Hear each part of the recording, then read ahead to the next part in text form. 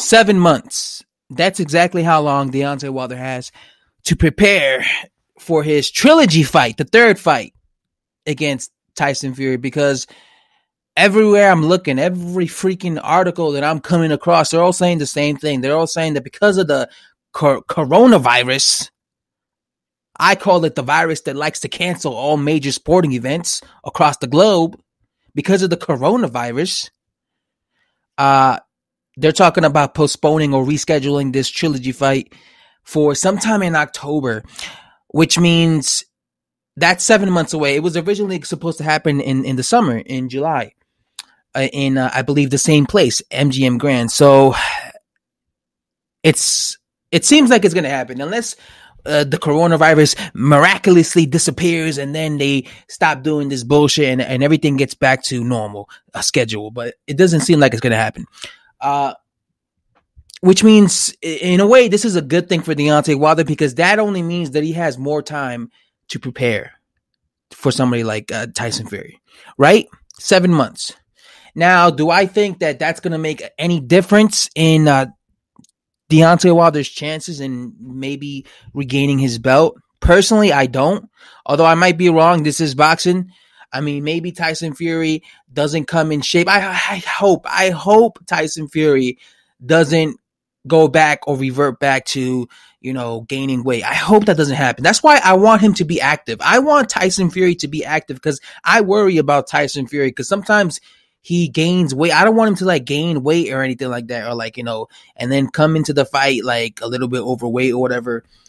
That's why if it was up to me, I would have Tyson Fury fighting every 2-3 months. Because I think the best way, for a person like him, he needs to be fighting constantly. I don't like it when he has massive layoffs, because I always worry and think that he's going to go slip back into depression or some shit. And then he's going to, he's going to fall off again. So that's why it's kind of annoying if this fight does take place then, because that means he's going to be coming off a 8-month layoff. Anyway, if Tyson Fury doesn't, if Tyson Fury stays disciplined during these 7 months, and he doesn't balloon up in weight, he doesn't start binging or anything, I still see the same result happening. I still see Tyson Fury winning. I do think that Deontay Wilder could change his style up a bit to make it better for himself against Tyson Fury. For example, throw his jab more. I actually thought that Deontay Wilder did a better job in the first fight than he did in the rematch, because in the first fight he was actually throwing a jab, and he was connecting on Fury. He even had Tyson Fury bleeding on the nose. So in the rematch, he neglected that, and he just got mauled. So I think he should go back to that and actually try and throw more jabs. I do think that a fighter can improve, although when it comes to somebody like Deontay Wilder, because he's a guy that is very, he has that puncher's mentality where he thinks he could just knock somebody out.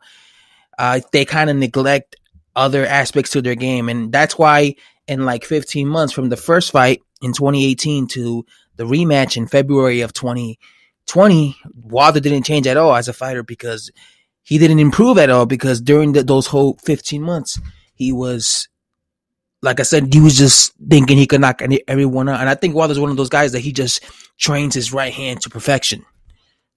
So yeah, Wilder has to stop doing that. If Wilder wants any chance against Tyson Fury, he needs to stop having the puncher's mentality and these next 7 months focus on other parts of his game. That's the only way he's going to be able to beat someone like Tyson Fury. But I still don't think it's going to happen. I don't think that Deontay Wilder at 35 he's going to be able to change his style enough to beat Fury. I think you got to rough up Fury. I think you got to be aggressive against Fury. And Wilder doesn't have the size. Fury's so much bigger. And he was manhandling Wilder in the inside like a rag doll. I don't think Wilder has the size, the physical size to bully Tyson Fury. I think you need to be strong enough to fight Fury in the inside, because I think you need to rough up Fury to beat him. So I still think Fury beats Wilder, even if he does have more time. That's just my opinion on it. Wilder has 7 months. Let's see what happens.